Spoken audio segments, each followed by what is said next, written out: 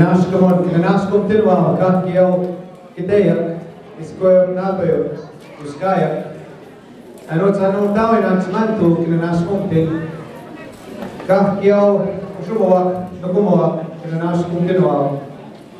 My friends, my relatives, very happy to be here. Acknowledge the elders. I said thank you to them, to the men, the women, the youth that are here. And I give thanks to our Creator for a very beautiful day. And acknowledge all the grandmothers and grandfathers that this is good work. To all the organizing committees that have done this very powerful walk, it was a big honor for me to listen this morning to the women and the families that shared their stories. Very powerful stories.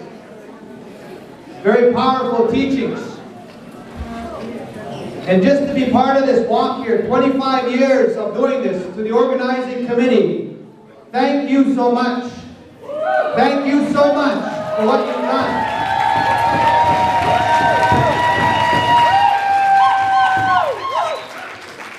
You've shown that you brought together all of our families and all of our relatives to do something very special, to never forget our loved ones, to never forget our nieces, our sisters, our aunties, our kokoms, our grandmothers.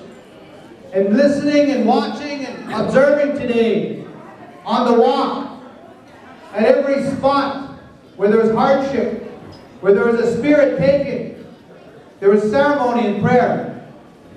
There was ceremony and prayer right through. And that was so touching and inspiring to see that. And to listen to the drums and the songs. That spirit of that drum, and acknowledge the drummers and the singers here. That spirit was there. And then when everybody would look up to the sky, and you'd see our grandfathers with us. The eagles were with us. They were listening to the prayers. And in our teachings, in our way, the eagle is the one that flies high, the highest one. And he's our grandfather, and he takes the prayers of the people to the Creator. And that was such a powerful sign just to see that. And everybody would look up and cheer and prayer. That was so powerful to see. That's a sign that we're all on a good road. A very spiritual road, a very special road.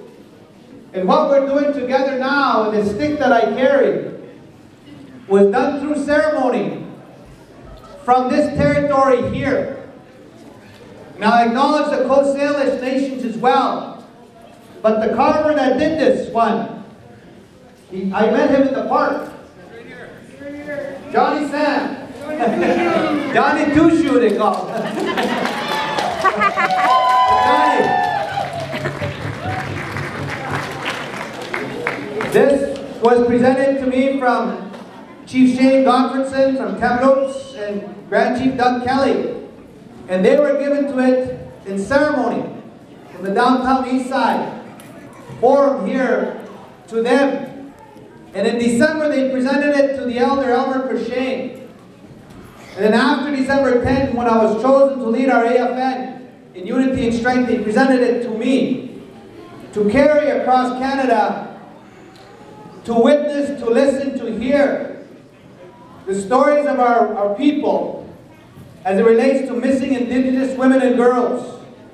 So I've had this with me for the last 2 months, and it's traveled to Thunder Bay last week to listen to the 13, 14 families share their stories about how their loved ones are missing. So this issue we're trying to deal with is not only in BC, it's not only in Alberta or Saskatchewan, it's right across Canada.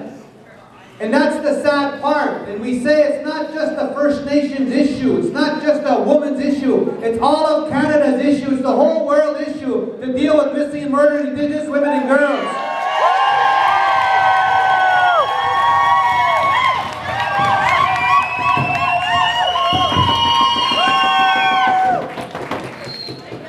I was to present this back to the people here today.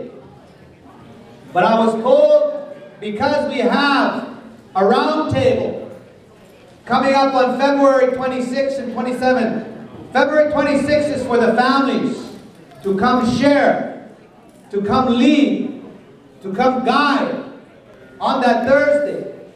And then on the 27th is the round table with the premiers, with the different national Aboriginal leaders, and with the 2 reps, the 2 ministers from the federal crown. So I was told to take this back. Take this with me. Take this stick with me. This ceremonial stick with me to Ottawa again when we have that big meeting to deal with this issue. So I'm going to keep it with me.